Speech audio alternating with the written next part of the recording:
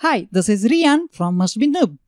In this lab guide, we will use the Add Rules and Features wizard to install the Active Directory Domain Services rule on a newly installed Windows Server 2019. In the last lab guide, we have set up our Server 2019 with a static IP address. First of all, I'm going to click on Start button and let's open Server Manager console. On Server Manager console, first of all, I'm going to click on Local Server to show you the current computer name of the server and information about our IP configuration. Fine, as you can verify that our Ethernet IP address assigned to this server is 192.168.1.10. Let's click on it. Let's select the adapter, right click on it and go for the properties. Select Internet Protocol version 4 and click on properties. So this is our current IP configuration. Let's click on OK, click on close and let's close this console. Let's click on dashboard. Let's click on Add Rules and Features to install Active Directory Domain Services. Let's click on Next. Next again, our local server is already selected and that is Server 2019. Click on Next. Here I'm going to select Active Directory Domain Services. Let's select the checkbox. It is also going to add certain other features which are required by Active Directory Domain Services to work properly. Let's click on Add Features. Click on Next, Next again, and click on Install to start the process to install Active Directory Domain Services. After installing the Active Directory Domain Services rule, we must promote the server to a domain controller. We will create a new domain in a new Active Directory forest and configure this server to a function as a domain controller for that domain. Here we have a link to start a new wizard to promote this server to a domain controller. Let's click on that link. That link will start a new wizard called Active Directory Domain Services Configuration Wizard. On our first console, we have several options related to deployment configuration. First option is that to add a domain controller to an existing domain. Second one is to add a new domain in existing forest, but we want to deploy new Active Directory forest. That's why I'm going to select this third box, which is add a new forest. Here we need to specify the domain information for this operation. Means we need to specify root domain's name which you want to assign. For this guide, I'm going to give name mustbenoob.lab. Click on Next. On Domain Controllers Options page, you have options to select the functional level for new forest and root domain. At the time of this video recording, in Windows Server 2019, the highest possible forest and domain functional levels are Windows Server 2016 and which is selected by default.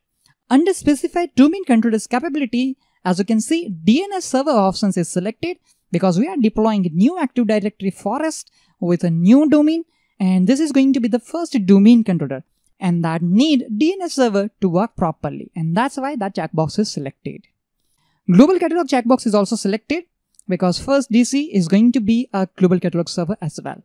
Here we need to specify the Directory Service Restore Mode password which we can use to restore Active Directory Domain Services as well as to troubleshoot it.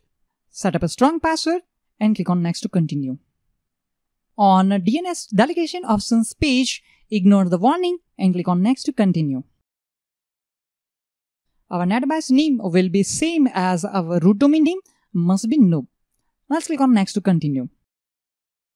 On this console, we have options to specify the location for the Active Directory database, log files, and sysvol, which we are going to use the default one. Let's click on Next.